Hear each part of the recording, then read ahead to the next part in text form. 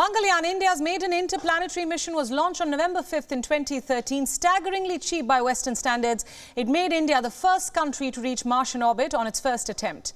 8 years later, a documentary has been made about what went on behind the scenes at the Indian Space Research Organisation. WION's correspondent Sidharth.M.P spoke to AV Anoop, the writer and producer of Yaanam, to find out more. Take a look.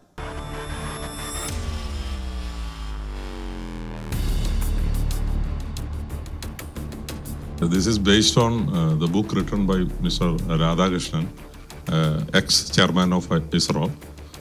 He has written a book called My Odyssey. From that only this idea came.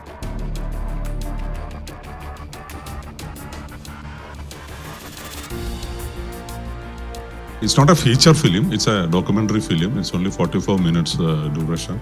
The challenge was getting access to all these important places like Sriharikota or Tumba, Vikram Sarabhai Space Center, and Bangalore headquarters. And also, we also went to the observatory, Kalavur in Tamil Nadu. These are all the most important places. But to our luck, all these heads of all these departments, they are being the part of the movie.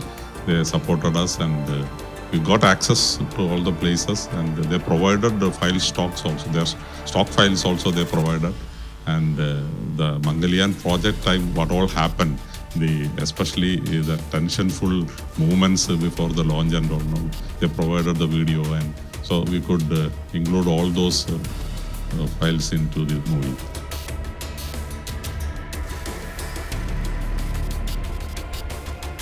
Finally, we are planning to launch it through any OTT platform or YouTube also it will be available.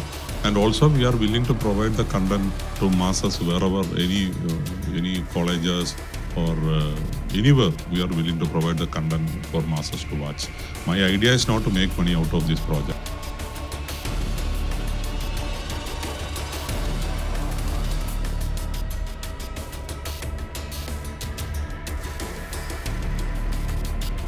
It is India's pride, Sanskrit language, when you say it's such ancient language. So we thought this particular project, ISRO's this Mangalyaan project is our pride, our India's pride.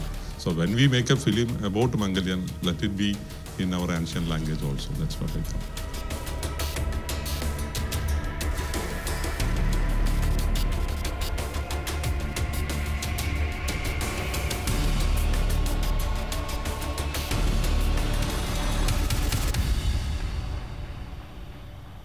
WION World is now available in your country. Download the app now and get all the news updates on the move.